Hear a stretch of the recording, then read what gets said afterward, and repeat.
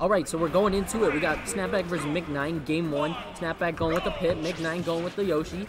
Very classic, very classic. I think I really like, of all the pits, I think Piss Pit is my favorite one. No, that's my least favorite. You don't like Piss Pit? No, I like Dark Pit. Is there a Piss Dark Pit skin? No. Damn. I like Gold. No, this is Gold Pit. What am I saying? Anyway, we're like 30 seconds in. SnapBack has already racked up like 80 damage on Mik9. Yeah, and this is the ledge. Having a hard time. Oh, and he makes it back. Very interesting. Yeah, yeah. No, not much ledge guard from SnapBack on this one. Normally he would go for a spike. I imagine he's hesitant against a Yoshi, which has super armor on that jump, right? But I can't help but just expect it anyway, because that's just who he is. Gets the up smash, gonna kill around like 130, yeah? So, Mik9's gonna have to really work hard to make up this deficit.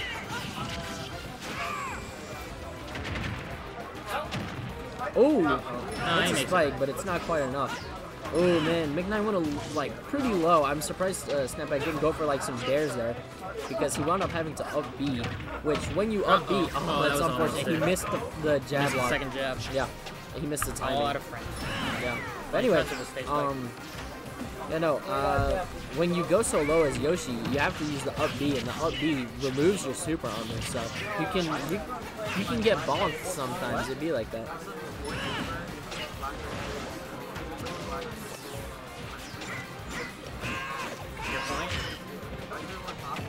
I think Mik9 was reading SnapBack to like rush in, which is something that he does do with that down B. He was trying to punish any approach, but it wasn't safe enough for him to do right then.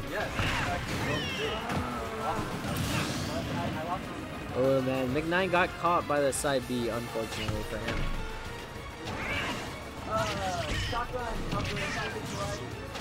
Oof. Daring to bear by SnapBack, solid. Good landing mix-up by SnapBack, air dodging in. Bioplasia. Oh, SnapBack had the read. I mean, not SnapBack, Mik9, but he just couldn't execute. Misspaced and mistimed, I believe.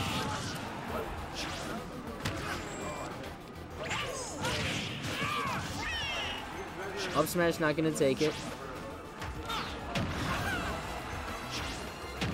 Ooh, Nair just shoving him off. He says, get out.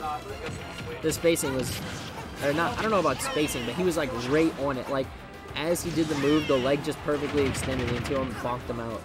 Love it. The way he just followed SnapBack. That's what I meant to say. The way he just followed him. F throw's gonna kill. Oh my lord. Oh man. I fucking hate kill throws, but whatever. It'd be like that. You know, after that game, I wouldn't be surprised if Mik9 actually did switch to Ike this game.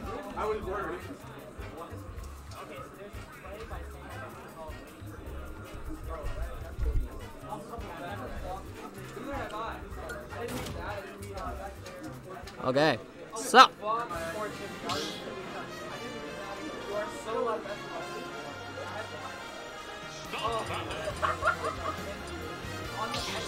alright, so SnapBack.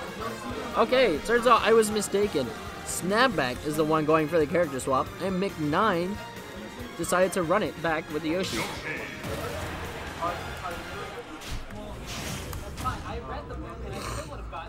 Alright, so we're going into game 2. Mik9 knowing he's really going to have to show up to defeat SnapBack and overcome this this loss last game.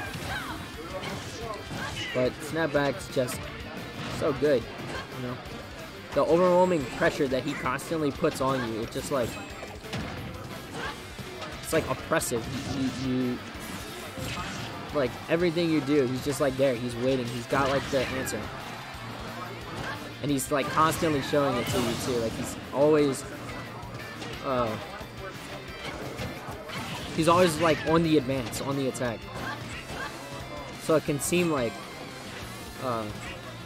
you're backed into a corner almost the whole time you're playing. You really have to, I don't know, you really have to like have a strong mindset. Ooh, the air dodge. Excellent, excellent. Perfectly timed. Dodges the attack.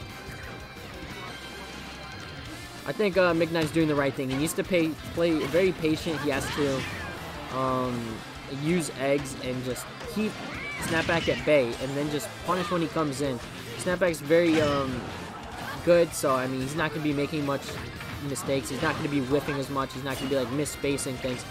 But if he doesn't misspace things, oh my gosh, perfectly out of range of the up smash and perfectly in range of SnapBack's up smash. Unfortunate.